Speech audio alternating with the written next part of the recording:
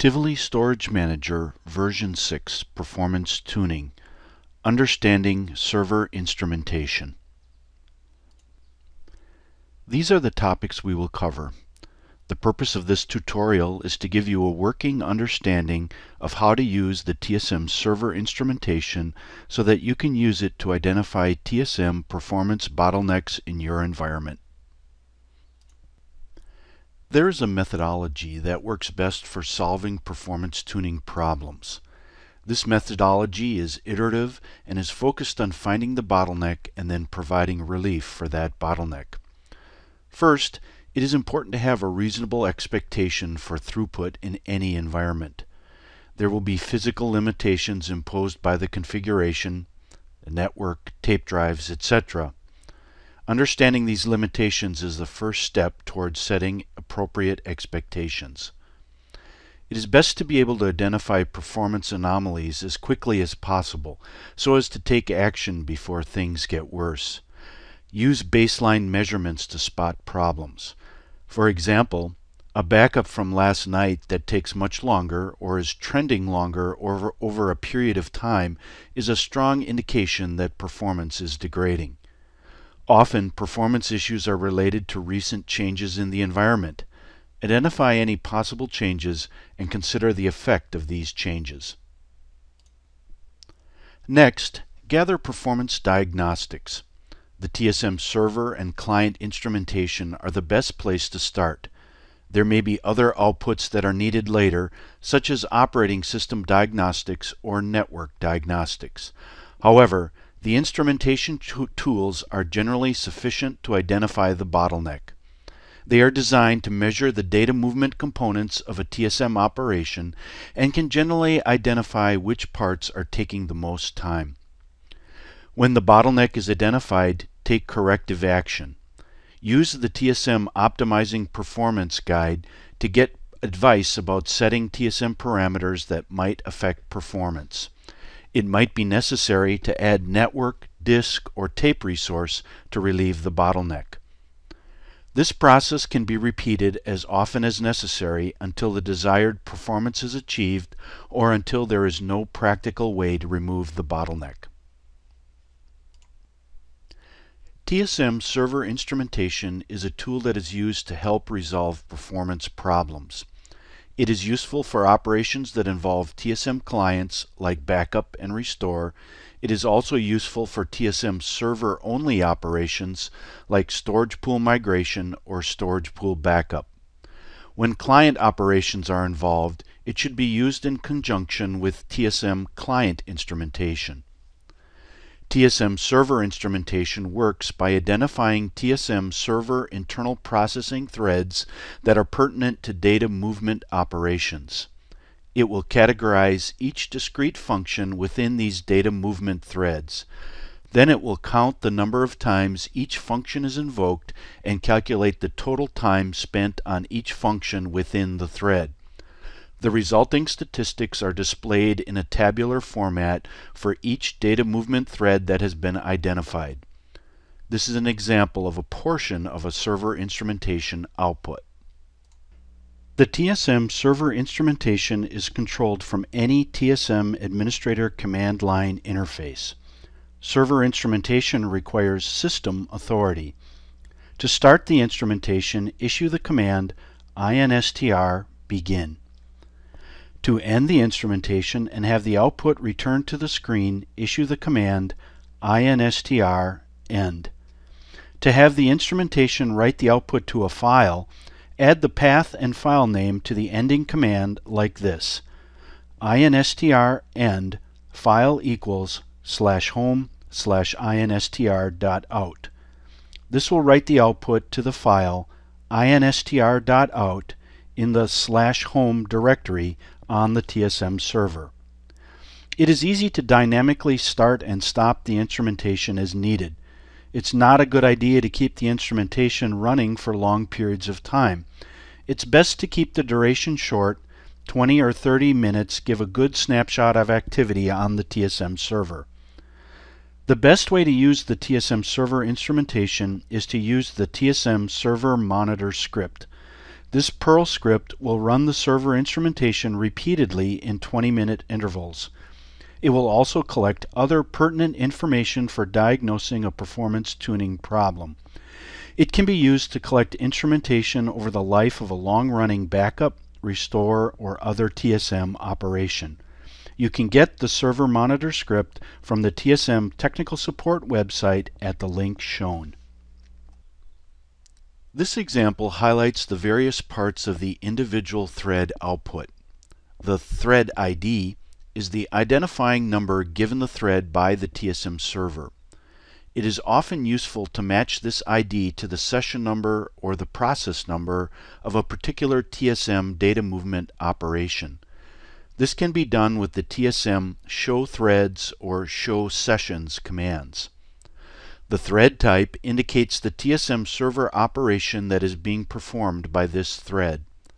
The thread interval shows the begin time and end time of the measurements for this thread. The thread categories are the discrete sub-operations that are performed to accomplish the data movement. These are the categories that are counted and timed. The total thread time is the sum in seconds of all the category times. It represents the total measurement time for this thread. The total k bytes transferred is the total amount of data transferred by this thread for this measurement. It is sometimes useful to match this value with other threads to find threads that are performing associated operations. For example, in a storage pool migration, there will be one thread reading the data from the source storage pool and one thread writing data to the target storage pool. They will both move approximately the same number of bytes. Use this chart to understand the meanings of the column values displayed in the thread output. These are the columns most often used for performance tuning. Operation. This is the subactivity or category. The values in each row are subtotals for this thread. Count. This is the number of times the actions in this category were performed during the measurement interval. Divide this number into total KB to calculate the data block size per category. Tote time. This is the total time spent in this category. The more time spent in this category relative to the total time, the more likely this category is the bottleneck. INST Tput. This is the instantaneous throughput for the category. It is calculated by dividing the tote time into the total KB. It is a very good indication of the raw throughput of the activity for this category. It can give a quick indication if the particular data movement activity is performing as expected. For example, if the category is a disk read or a disk write, and the instantaneous throughput is 2 megabytes per second, it is an indication that there may be a problem with disk I/O. Total KB. This is the total amount of data moved in this category during the measurement interval. Look for threads that move the largest amounts of data. Threads that move only very small amounts of data are not significant and should be ignored. Use this chart to understand the category names and their meanings. Most of these categories represent specific data movement operations and their meanings are intuitive. However, some of the categories relate to other, less intuitive TSM server operations that could be bottlenecks. Tape commit is the time the TSM server waits on the tape drive to perform end-of-transaction processing. This includes the time it takes to flush the drive buffers and write the data on the tape media. Significant time in this category could indicate VTL deduplication or tape drive compression that cannot keep up with the data flow. It could also indicate a tape write size that is too small. TSM lock wait and several other similar categories represent time this thread spent waiting to acquire TSM server database locks. Significant time here can indicate an overworked TSM server or a problem with the TSM database. Thread wait is the time that this thread spent waiting for another thread. Significant thread wait time is a useful indicator of a bottleneck, but the relationship is reversed. A thread is not a bottleneck if it spends much of its time waiting on another thread. A thread that has very little wait time is very busy and much more likely to be the bottleneck. Category names that start with DB2 are measuring TSM database activity. Significant values in any of these categories indicate a problem with the TSM database. Near the end of the server instrumentation output is a summary block of data. This data is useful to get an overall view of the performance of the various categories across all threads and during the entire measurement interval. Use the INST tput column to get a feel for how the data movement operations are performing relative to each other. It can be a good way to get a starting point for the performance bottleneck analysis. However, it is not a good idea to base a performance tuning conclusion on this summary data. It is best to use the individual thread data to find the bottleneck. At the end of the server instrumentation output is a set of DB2 statistics. These values are measurements of the TSM server calls to its DB2 database. Values greater than 0 in the seconds per lock wait or in the timings for database reads and database writes are an indication of a problem with the TSM DB2 database. Now we will look at two performance tuning case studies. The first is a storage pool migration where the overall throughput is less than expected. The source storage pool in this migration is a disk pool. The target pool is a tape pool. The first step is to find the threads that are performing the data movement. In this case, the migration is using only one process, so there are just two threads. For TSM servers on Windows, there will be one thread that performs the disk reads. For TSM servers on Unix or Linux platforms, the disk reads will be spread across several threads, one for each random disk storage pool volume, or for sequential disk pools on Unix or Linux platforms, there will be one thread for each sequential volume involved in the operation. In this example, thread 61 is performing the disk read operations from the source pool, and thread 34 is performing the tape write operations to the target pool. To match the threads, look for the two threads that move nearly the same amount of data. First, we will look at the disk read operations from thread 61. We can see that the instantaneous throughput for the reads is 42,632.8 kilobytes per second, or 41.6 megabytes per second. This is within the range of expected throughput for disk I/O. The thread wait time is 487.450 seconds, or 95% of the total thread time. Since this thread is waiting most of the time, it is probably not the bottleneck. Now we will look at the tape writes from thread 34. The thread is writing to tape at 1902.8 kilobytes per second, or 1.9 megabytes per second. This is well below what we would expect of a modern high-speed tape drive. The thread wait time is less than 1 second. This thread is busy nearly 100% of the measurement time. The tape writes are clearly the bottleneck. Now that the bottleneck is known, a further examination of the tape subsystem is necessary.